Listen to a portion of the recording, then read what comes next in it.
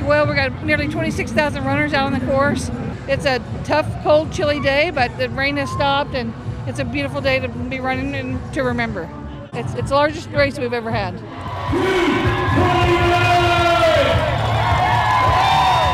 About 50 days ago, I was sidelined for 3 months, and I actually hadn't ran since March 10th. March 10th was my first day back, and I was out from December 10th to March 10th. So, you know, those 50 days, it was really crucial that I put in the miles. So, you know, coming into this race a week ago, I felt really strong, and I knew I would definitely be contending for the title. So it was just run conservative from the beginning and just stay strong throughout the race.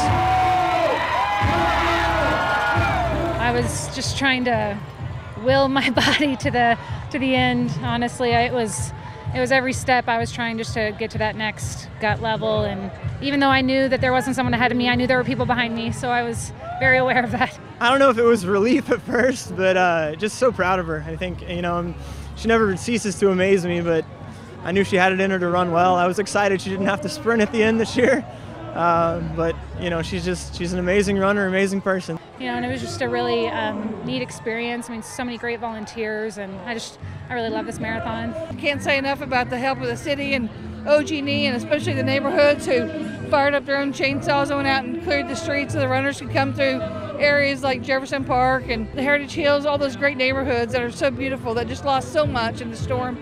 Those people were out yesterday morning early clearing the debris.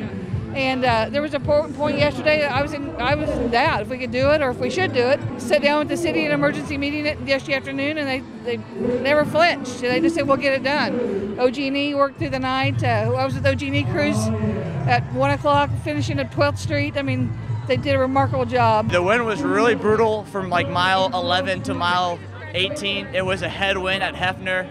And you know, if you guys know how Hefner works, the wind is like amplified, so it was tough. Probably around the lake.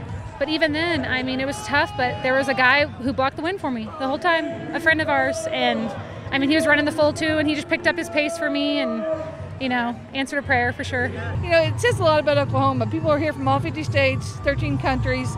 It says a lot. When they were here already, they saw what we were going through as a city. I think they're pretty amazed that we got it done.